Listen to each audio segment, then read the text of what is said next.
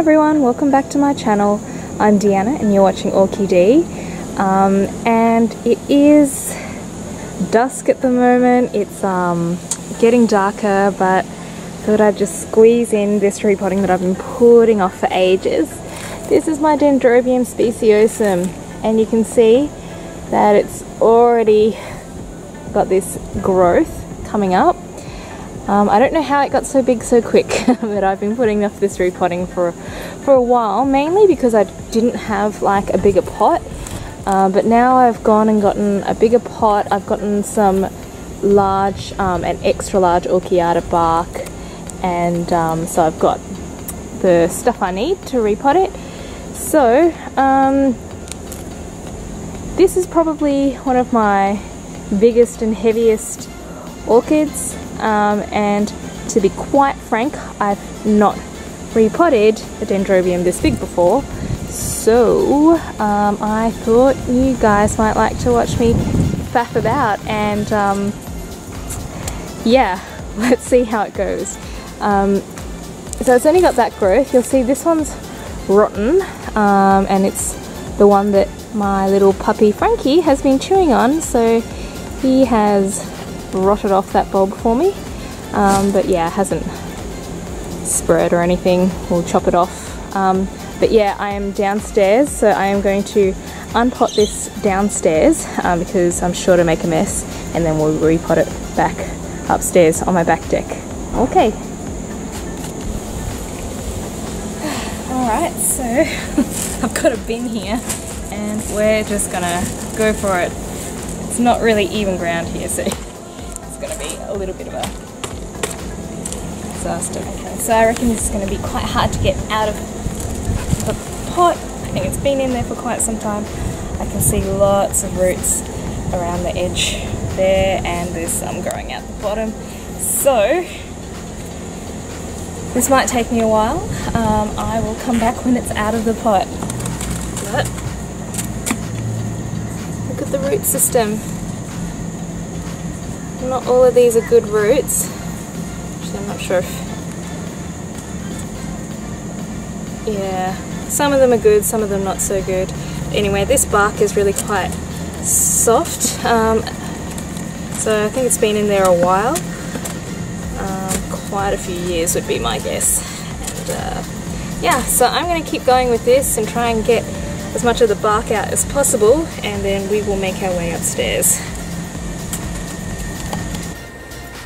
Okay, so it's the root system here. I haven't chopped off any of the dead roots yet. Now, I think we've got a little bit of a problem because this rotting pseudobulb here, I feel like that's actually a connector for two parts of the plant, and I feel like when I chop that off I might actually be splitting the plant in two. So I'm not sure yet, but I can't leave that bulb there, it has to go. So we'll see how that goes. I'll show you what I've got over here. So I've got my pot. It's a massive pot, should last a good few years. I've got some styrofoam at the bottom just to keep the pot quite lightweight and so I don't have to use as much medium.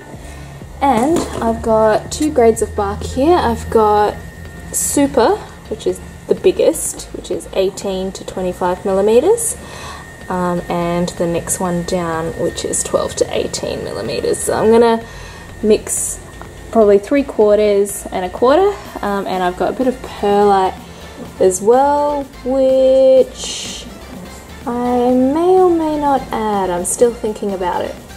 I'll probably as well add a little bit of slow release fertilizer. Now, it's not my usual practice, but I think it would probably be more economical to do that for this plant because this is such a big pot. What are you eating, Frankie? Oh, he's eating a leaf. Because this is such a big pot, it would be just more economical to water it with tap water, I think. So yeah, I haven't quite made up my mind about all these things, but it's getting dark, so we better just get cracking. Okay, so got my cleaned up root system here, and I've taken off that rotten bulb, and I think I was right, because can you see how loose this piece is here? And this here is where I chopped off the rotten bulb at the base. Now I was quite careful not to chop the rhizome, so the plant is still connected and I didn't want to separate it into two plants, so it's chopped off above that rot there, and I have put a few drops of this dragon's blood on there. This liquid is gold. It helps to seal wounds in the place of cinnamon, but it does, I find, just stop rot in its tracks. I think it works really well. Now you can see here the base of this is a bit yellow. It's still very firm though, so I'm quite confident that it's just where it's been buried, and it's not actually a spread of the rot, because you can see it's the same at a couple of other bases. So I've got my pot. I think it's a 30 centimeter pot, or maybe just under 30 centimeters, I can't remember, but it's huge. And I do find, so I've only got this one new growth at the moment. Since I've damaged this, like this rhizome's a bit loose, so I'm kind of hoping that it shoots off from another direction as well. We'll see. This seems to work with cattleyas. I'm not so sure that it works as well with dendrobiums, but we'll see. So I'm actually going to pot this a little bit centrally. The back of the plant is over here. God, it's a really big plant. So you can see the smaller bulbs here. I've actually taken off a few of the teeny tiny seedling bulbs as well. So yeah, I don't think I'll take off any more at this point, but I'm going to keep this plant together, and we are going to pot it maybe a little bit leaning against the back of that growth there. So yep. Now I've got my bark mix in here, and it's just bark. I decided not to put the perlite in, so it's about 3/4 of this super large grade bark, and then 1/4 with the smaller size, and it's just going to be a pure bark mix. I'm not going to put anything else into it. And I'm going to put the plant down, and we're going to put the plant down for a second. Told you it's just going to be me mostly faffing about trying to figure out how to do this. But let's give this a good mix, and let's put some of this bark in first.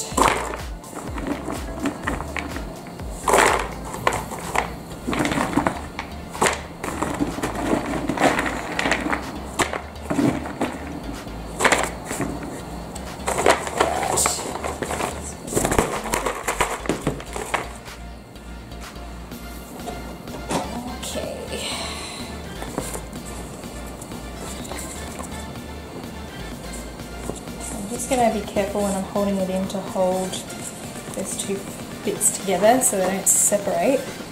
And how am I going to do this? Alright, let's switch sides here. So back on this side because I'm right-handed, and it's going to sit like that. Alright, and let's fill it in.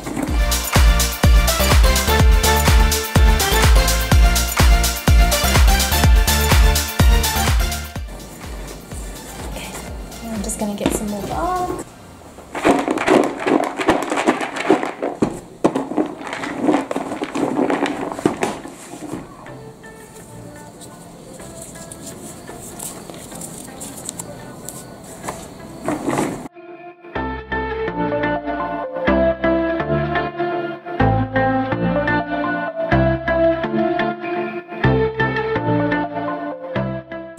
I'm still pushing the media down firmly.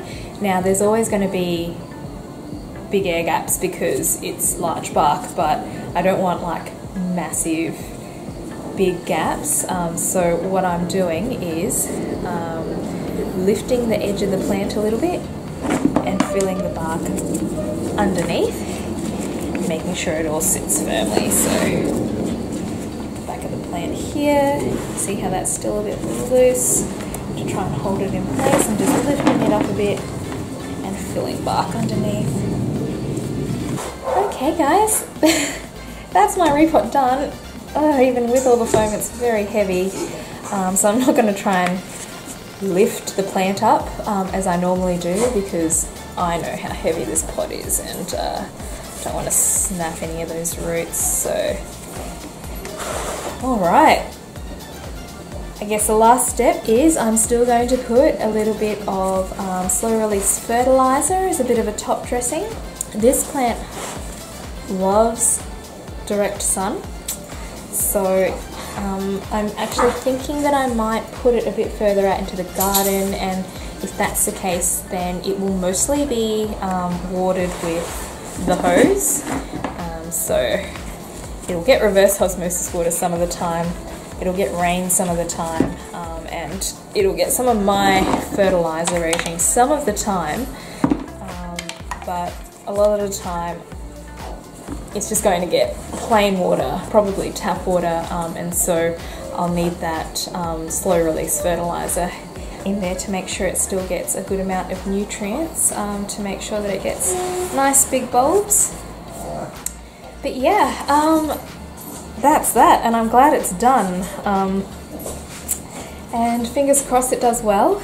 These are really hardy plants. They're Aussie natives, and they're well sort of acclimatized to this region, so yeah, I have a good feeling that it'll do well.